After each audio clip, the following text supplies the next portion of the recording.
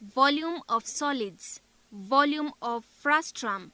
A frustum is obtained when the top of a cone or a pyramid is cut off along a plane parallel to the base.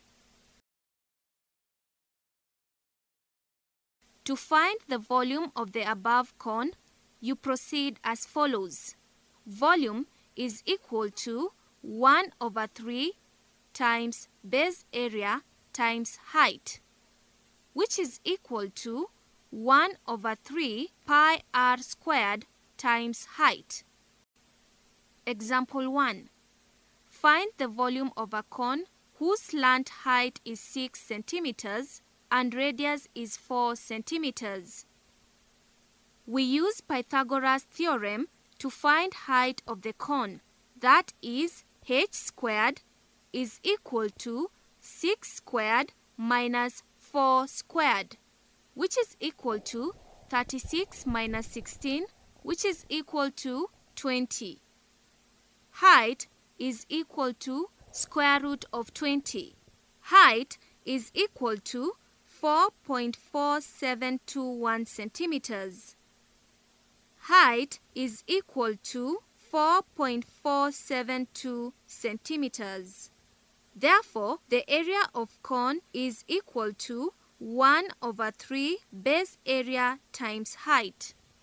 1/3 times 3.142 times 4 times 4 times 4.47 gives 74.94 cubic centimeters.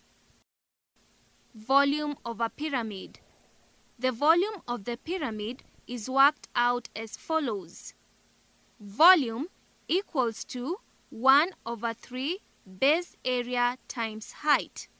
Therefore, if the height is 12 centimeters, the base length 5 centimeters and width 4 centimeters, volume equals to 1/3 times 8 times 4 times 12, which is equal to 128 centimeters cubed.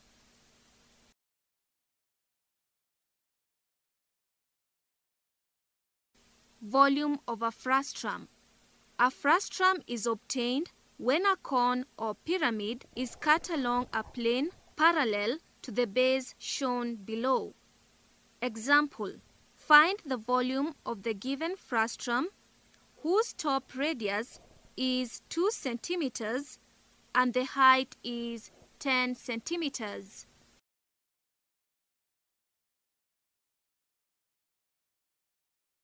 Solution.